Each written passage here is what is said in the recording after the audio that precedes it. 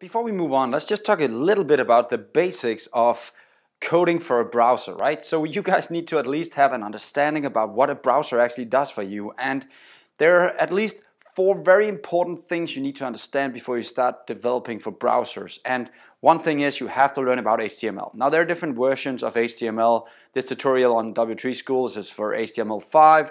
You can go and watch it if you want to and just look at what you actually can do with HTML. HTML is pretty much the building structure of your website. It's where, let me just show you here, this is an example of an actual HTML page, and this is what a browser can interpret. This is what a browser can work with, right?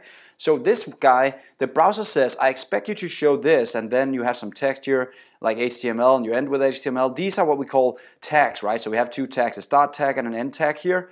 And inside those we expect there's a head and a body tag. There's the head, there's the body, and in that we have some other tags. So that's HTML. That's what the browser can interpret. So that's HTML in its purest form right here. Just a list of tags. That's all it is. So the page you're looking at right here, if I want to see the HTML, I can right click here and I can say view page source like this, and I'll see the actual HTML. Yeah, there we go. Looks nice. Notice this is all the HTML, and you can also see this is kind of a scary page to try and code in, right? So if I had to code this right now, where should I go? There's so much to look at. There are different reasons for this being so complex, but that's kind of what we want to avoid with Angular. But back to the HTML. This is the HTML for you, and you can go play around with it. If you just want to get a very basic introduction to HTML, go to W3 Schools, get to HTML, and then the next guy. Because HTML is cool, but we want to have colors on our pages, right? We don't want boring buttons. If you survived as long as I have, you've seen buttons on the internet that look like they weren't very pretty, and we want it to shine now. We want it to be pretty. We want it to be beautiful to look at, right? So the CSS comes in and it makes our screens beautiful. It makes our look and feel a lot better. Like these buttons, they're shiny, right? They're more shiny than the basic buttons we normally saw. Here's an icon right here. Woo! Icons. And there's a globe. Wait, that's also a button. So in the old days, this wouldn't look like this. It would look horrific. It wouldn't be very pretty. Pictures, stuff like that. So the CSS can help us kind of make each area prettier. So let's just try this ourselves just to show you. Here we have some paragraph. If I want to change the color of the background, let's make it brown like this, and I can do a run, and notice now it's actually, that's not brown, but who cares?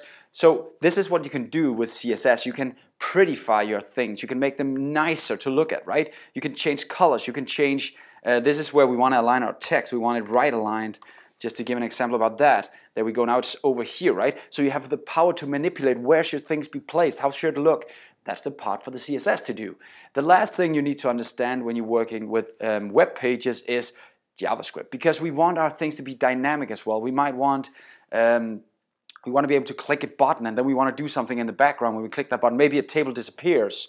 That's kind of JavaScript. Poof, then the table disappeared.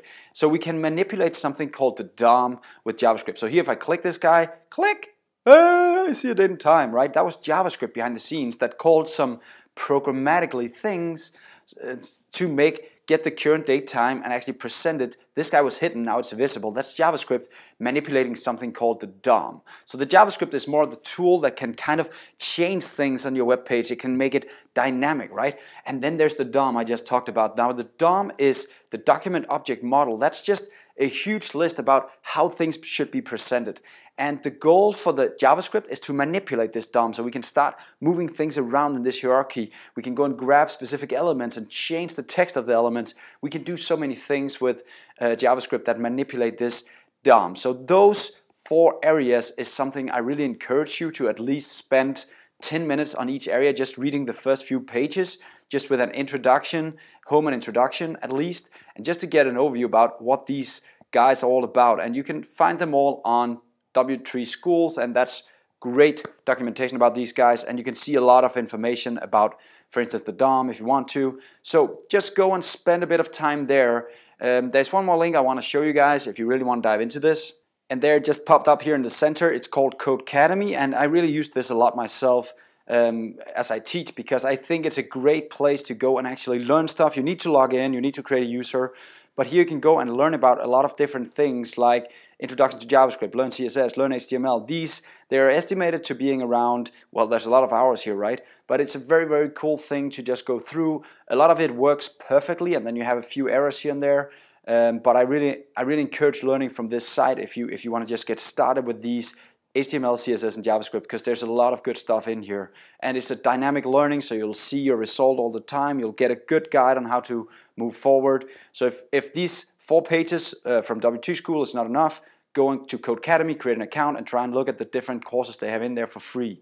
So I think that's it for this lesson. Now you kind of know the basics of a web page. Those are the basics, and any page you look at, you can go and you can also inspect here, and you can actually see this is the page right here. Notice all this beautiful HTML. There's also some JavaScript, but in the common sense, you start with an HTML tag, you have a head, you have a body tag, and in there you have a lot of different HTML displaying just the page you want to show to the customer. You have a lot of JavaScript in here that can do stuff. When he clicks things will change. Notice here I switch page only, but you can do so many things on an HTML page. I'll stop here because there's so much more I want to tell you. See you next time.